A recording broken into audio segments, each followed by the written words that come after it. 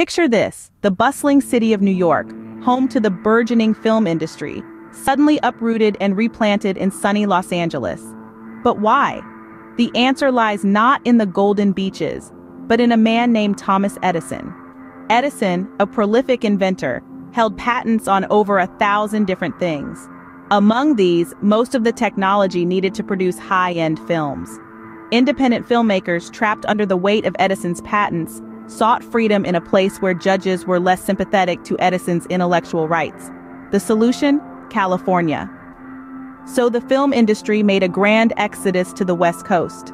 Hollywood, as we know it, was born out of this escape, a testament to the resilience of creativity amidst legal constraints.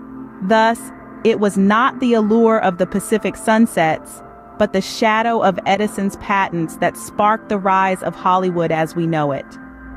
A fascinating twist in the tale of Tinseltown, wouldn't you say?